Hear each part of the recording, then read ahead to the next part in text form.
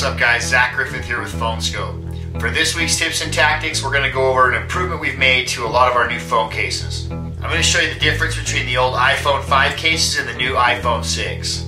Originally with the iPhone 5 case, the phone slid in from above. The improvement Phone Skope's made with the new iPhone 6 cases is instead of loading in top to bottom, the phones load in from the side. That new side clip is a lot stronger and more sturdy, but also a lot easier to load and unload.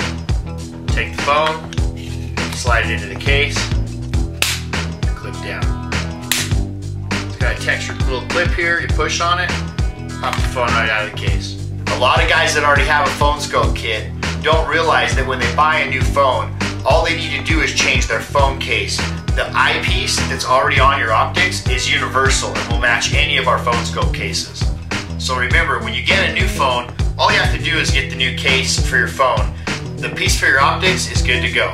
Thanks for watching. Stay tuned for every week we have new tips and tactics. Go to www.phoneskope.com to order yours. And feel free to send us any comments or questions that you want us to cover in next week's tips and tactics. Thanks a lot.